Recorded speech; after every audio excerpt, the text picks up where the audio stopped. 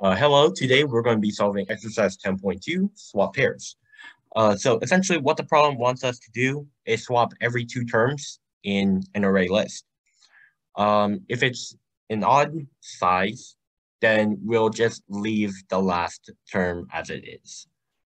Okay, so the first thing that we need to do is make the method because this is a method problem and they don't want a complete program or class.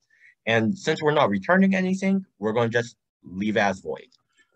So yeah, public void, and then they want to name that swap pairs. And then we'll be taking an array list of strings as our parameter. I'm gonna just call it list for this example. And then the idea we want to do is we want to be able to swap these pairs, and then while also taking into account the even or the odd situation. So the quickest way to do this is just to have a for loop that goes every two, but we start from the second index. So that way we're going so that way we skip the last one and we won't encounter any exceptions and things like that. So we're going to start at for int I equals 1, not 0. And then I is less than list.size. And then I plus equal 2 because we're going by every 2 because we're swapping every 2 terms. Okay, so now we're going to be using a temporary variable. We'll just call this temp. And then we'll be saying this equal to list.get I minus 1 because we start at 1.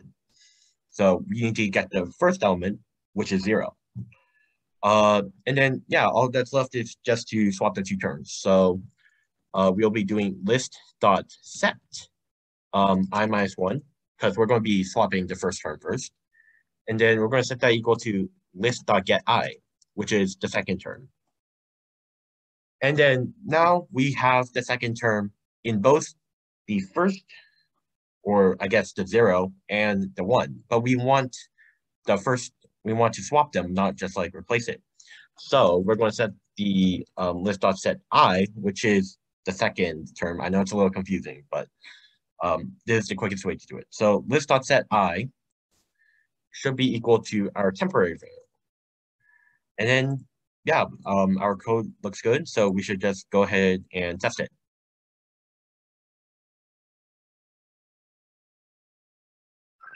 And as you can see, we passed all 6 tests, so we're done with the problem.